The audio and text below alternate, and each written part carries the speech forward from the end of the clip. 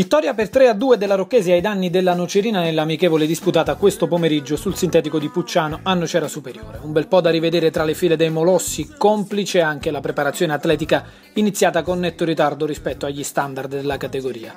Di positivo la prova dell'11 sceso in campo nella prima frazione di gioco con una discreta intesa tra gli attaccanti Albano e Alfonso Ferraioli e le geometrie di Galdi in cabina di regia. Complessivamente buona invece la prova della Rocchese di Giovanni Liguori che si presenterà ai nastri di partenza del girone D di promozione con ambizioni di altissimo profilo. Prevedibile l'impatto positivo dei nuovi arrivati Angrisani, Belcore e Di Libero, accanto ai quali spicca però la prova del baby Milite proveniente dal settore giovanile della Cavese che ha restituito gran verve alla corsia destra rossoblù.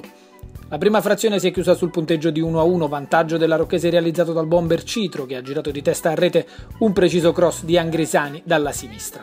Il pareggio arriva in chiusura di frazione grazie al velenoso diagonale di Massimiliano Ferrara che coglie impreparato l'estremo rossoblù fabbricatore.